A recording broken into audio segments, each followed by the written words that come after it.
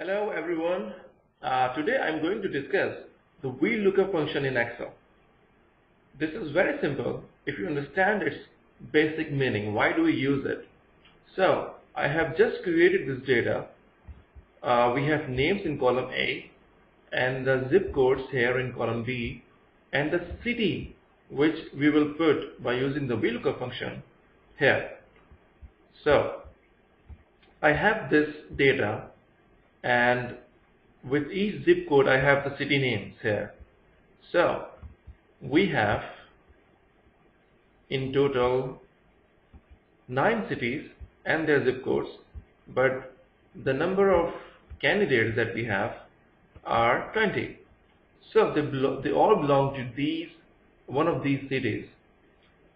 So I want to put the city names here, and instead of writing them individually by like one by one, I want a function, a formula to do this automatically by itself. So for that purpose we will use VLookup function. The formula starts with VLookup, open the bracket.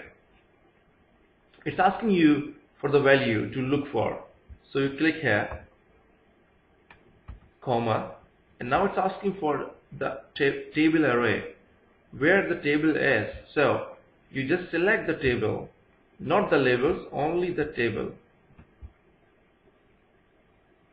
And remember that for this table you need to put the dollar signs to fix this table for all the values.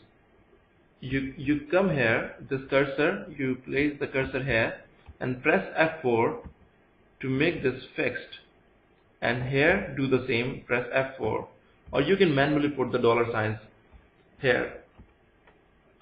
So write comma, and now it's asking for the column number from which the value will be returned. So in this table the column number is 2, so I write 2 here.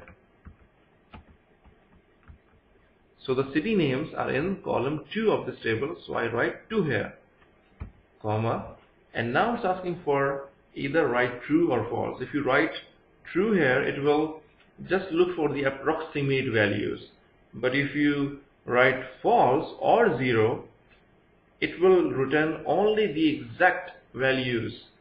So we will write here false, or you can write 0 as well, or for true you can write 1. Now bracket close and press enter. So as you can see, it's 2125, zip code belongs to Karachi. So here is Karachi. Now you can double click this here, or you can drag this formula till the end and see the magic. You don't need to write that individually. You have all the city names just by using the VLookup function. Thank you.